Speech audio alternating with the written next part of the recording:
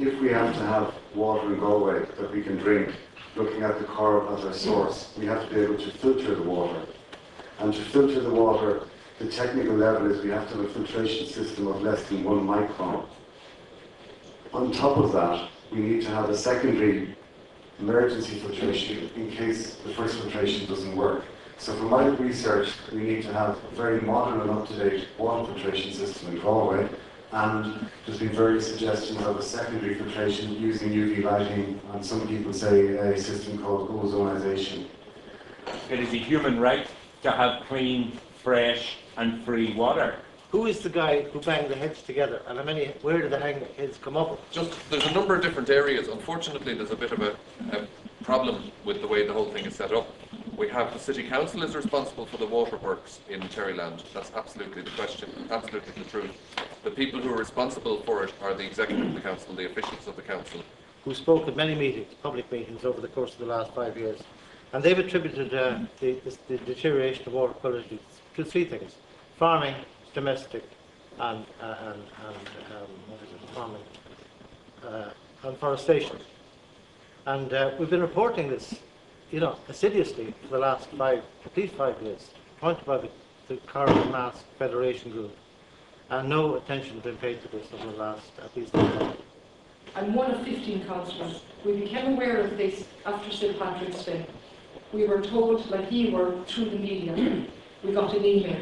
Immediately 5 councillors got together and we organised a meeting. That meeting wasn't called because the officials of Galway told the mayor it would be an illegal meeting. We were being poisoned, but we couldn't have an illegal meeting. Can't believe in this day and age that this has happened. I think this is terrific altogether.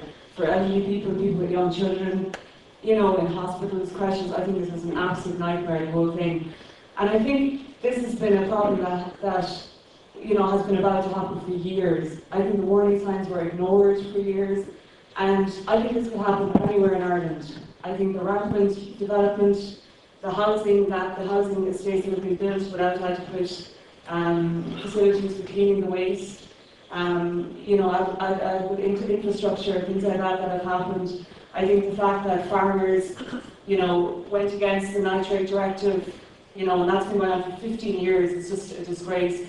That they're allowed to spread more waste, more sewage and slurry and that kind of thing on the fields in Ireland than anywhere else in Europe because the farmers stood up against it. I think that's a disgrace as well, that the Minister of the Environment basically let the farmers get away with that because they lobbied him until he gave in. I think it's just shocking that this has happened. And I think, I would love to see a public protest march up and down Shop Street on Saturday in the middle of the afternoon. I certainly would be there and I'd get as many people as I could to attend as well. This city has grown exponentially, it's grown, and my government is suffering from urban sprawl. A lot of houses outside the city limits are on septic tanks, and it's already been explained that there are many different causes, but septic tanks are certainly one of the constituent reasons why our water supplies are being polluted. Raw sewage is pumped into this beautiful landscape. The nature of the River Corrib makes it draw towards Galway City, exactly where the water is to be treated. And it kind of looks as if like they might end up trying to privatise the tap water for big companies so we pay extra for our water. Did anybody verify that for me?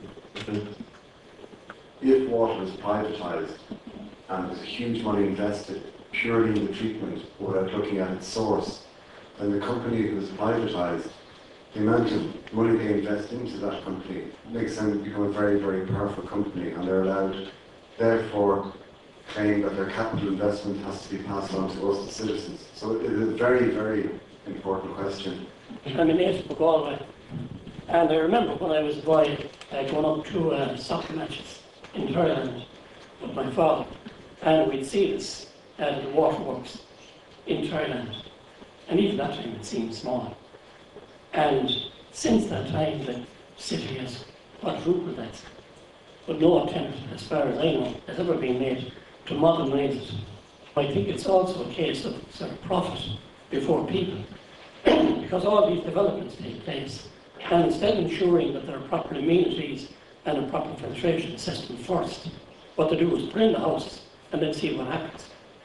Of the 40 samples tested, 3/4 are coming from human excrement. They do not want to tell us that. I had to elicit that information today. It's not been given to us by the council. Human excrement, not slurry, not animal slurry. Nobody is going to do anything about this unless the people of Galway do something about it themselves. We're the ones who have to go to the shops, whether you've got a car or you're travelling by bus or however, and you have to lug the water home with you. The key thing is Lough Corrib is a dirty lake. I've just today got a copy of the Water Services Investment Plan from 2004 to 2006. The full effort of the City Council was into the Knocknacarra main drainage scheme, which is basically to facilitate development in the Knocknacarra area. That's where the focus was. It was on development.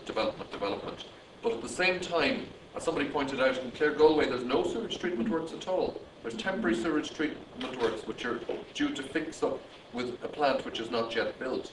But the problem is, as developers disappear from the housing estates, the temporary sewage treatment plants, how do we know that they're safe? We don't. We need to do something. I think we all know that there's a problem. The idea of reinvigorating that group should be done tonight. We should be aiming for, somebody said for Saturday, but maybe Monday's a better, when the council is actually going to be meeting. Water is a basic human right. Must not be let out for sale or commercialisation in any way. Clean up the corridor, straight and fair. Infrastructure before development. Developers have made billions out of development. But the simple fact is that the resources have not gone in to local government so that the local government can manage the resources. Now, what we would like is if anybody can volunteer their time so that we can put the petition into Shop Street and manage and have it signed and commented by people of Galway. I think something has to result from this meeting. Okay, but energy cannot be wasted just talking. We have to do something. We have to show the city management team that we mean business. We're not going to go away. We didn't put these officials in power, and yet somehow they are having control over one of our basic human rights, and that's the right to water and a clean environment. I propose a protest. We need a lot more here than what we have. We need a lot more power here than what we have. We don't realise how frightening this thing is at all. We're trying to start it.